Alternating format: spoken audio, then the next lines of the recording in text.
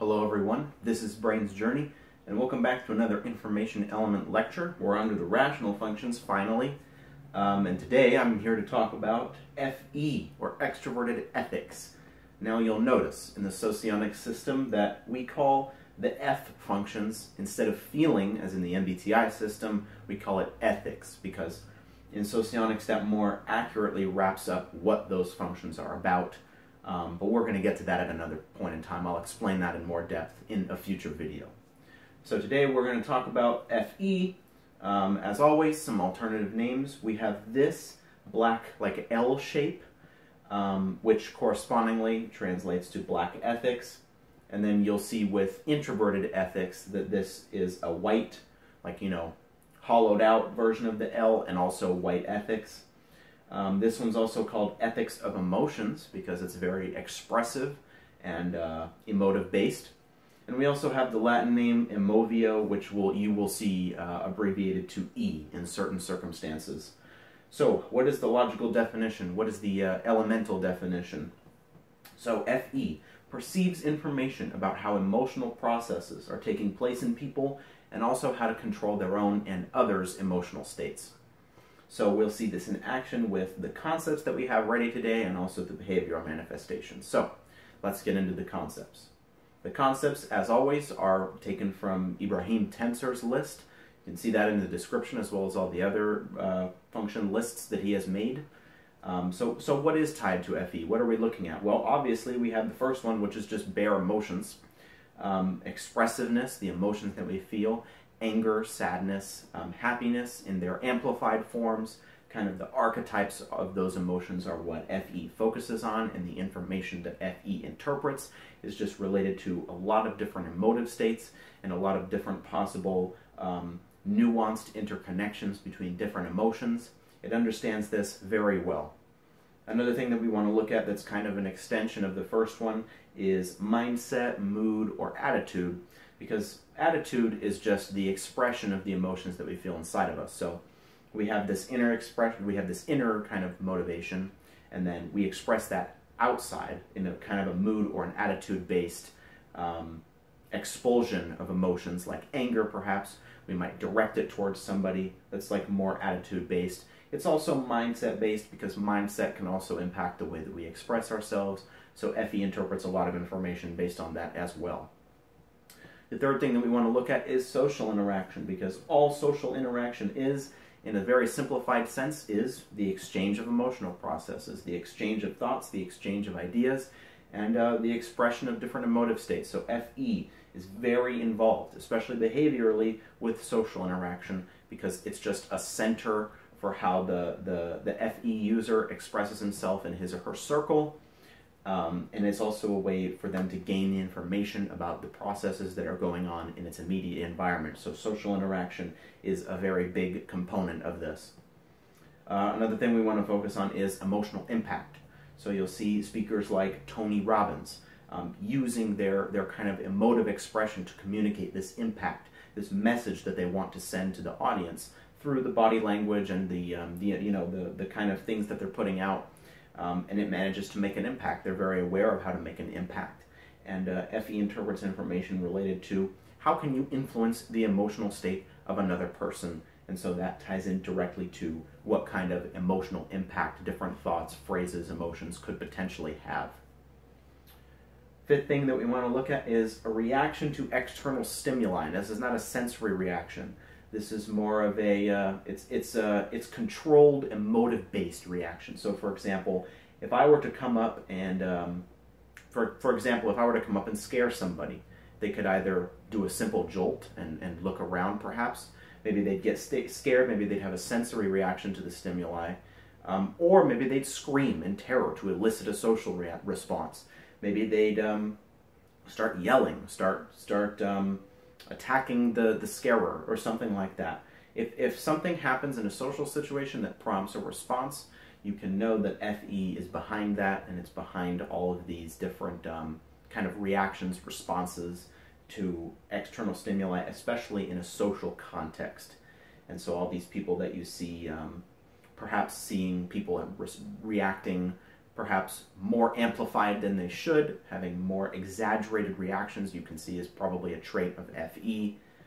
So just, keep in mind that it's not a sensory reaction, it's more of an emotional reaction to something that's happening in its external environment. Another thing that we want to look at is fun and social atmosphere. This one is related to social interaction, but I thought I'd put it anyway because it's relevant. Social atmosphere in the sense that it understands the interconnections of the different people in the social environment, people viewing, FE views people as objects that exchange emotions between one another.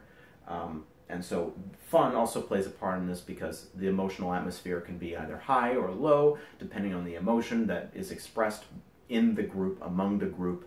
And so it focuses on establishing beneficial relations, which is where the fun part comes in. Fun is very much related to the way that FE conducts its social relations. So just, that is something to keep in mind as well. Another thing on our list is, yes, I went over this, expression of emotions. Thoughts as well. Is it also wants to communicate a message to the group in some cases. And if it wants to communicate a message to the group, it will do so in a way that ensures the greatest emotional impact. And so if it wants to communicate a thought, something that it's been thinking, it will perhaps charge that with emotion, or if it's aware of how to extend that emotion to the audience, it will present it in a way that perhaps elicits a response. And so these two emotions and thoughts are often conducted in tandem. They often express emotions and thoughts at the same time, and not necessarily divided. As well as that, we have passion and investment. The FE is very involved in what it's doing, and it attempts to get others involved in what it's doing. And so you can see this passion expressed in the person. That's also related to emotions, emotional impact. It's related to a lot of these other things that the FE, once it gets involved into something, it's going to exude that, and it's going to want others to see that it's exuding this. It wants others to know that there's this passion that it has, this external passion, this vigor with which it conducts its activities. And so you have investment and passion, and it's a way to elicit a response from the group and get other people involved in what it's doing. One of the other things that we have are social graces or trends. So social graces used in the sense to establish some rules for social interaction, rules that will help it conduct activities in the group. If it has established social rules, then it knows the methods that it can use to manipulate the members of the group perhaps, or fit into the group atmosphere. It may want to adapt to the group using social graces. If it understands the kind of rules or the kind of trends that are going on in its group, it can either adapt or manipulate to establish its goal, whatever its goal may be behind this activity. And so it's very aware of social graces and how things are being conducted in the group as a whole. And the last thing we want to focus on is, I added this because it's a relevant external example. It's personality. What do I mean by personality? So I'm sure you've heard somebody say, oh, that man has a strong personality. Now what they mean by that is expressiveness, emotive expressiveness. If you know someone with a strong personality, that's probably FE at work right there. You have personality and how this person is expressing themselves. Maybe they're boisterous, maybe they're loud, maybe they're in a vigorous attempt to connect with the social atmosphere. Perhaps somebody like Steve Irwin, you could say, has a strong personality. It's a very emotional FE usage. And so when they say strong personality, I just brought that example up to show that it's an example of the way that FE expresses emotions in its environment. So we've gone over a bunch of concepts tied to FE. Now let's look at some behavioral manifestations. So, as we said earlier, FE gets involved and it tries to involve other people. If it's in something, it's going to want to get others into that thing as well, whatever it may be trying to do. It's going to exude passion and investment. It's going to get invested. It's going to show others that it's invested, and it's going to try to get others involved in the activity that it's pursuing. Another thing we want to look at is this sense of community, emotional unity in the group. It wants to preserve the feelings and interactions that are exuding among the group. And it wants to know whether or not such interconnections are stable, whether they're unstable. And so it'll establish this sense of community based on emotional impact, based on atmosphere, fun. Perhaps all those things build up to its sense of community in the way that it conducts its relations.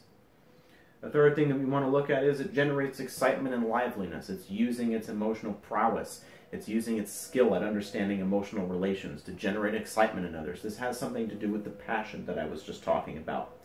it gets involved and tries to involve others, and it also, in the process, is generating beneficial emotions for the group, or maybe not beneficial emotions necessarily. It may be acting up. It may be communicating negative emotions. It could do this as well. You never know. So in the sense that it's generating excitement and liveliness, this is just something that you see when FE is trying to establish something. And then a fourth thing is it understands interactions between different people. This one's fairly self-explanatory. We went over it in the concepts, but I thought I'd talk about it anyway. So, we see that the only way that FE is going to be able to manipulate the group, the only way that it's going to be able to understand how to emotionally impact people in the group is if it's intimately aware of these bonds and interactions between the different people in the group. So it has to be aware of those things, the social graces, before it conducts its activities and before it does all the things that it's attempting to do. And so the last thing that I wanted to go over is the ability to control emotional state, its ability to modulate its own state, perhaps perform in an audience. The audience may be a group, the audience may be an actual audience, you never know. It's just related to the ability to control how it's expressing its emotions, not necessarily the feelings, the emotions inside, but how it's expressing itself outside. It can control that emotional state in that sense. And it also has the ability to control other people's emotional state, in a sense, if they're connected to the group, if the FE user has established a link and it's behaviorally expressing these things, it may perhaps be able to control somebody else's emotional state through some sort of manipulation. So I thought I'd include that because it is definitely relevant to the way that FE conducts itself.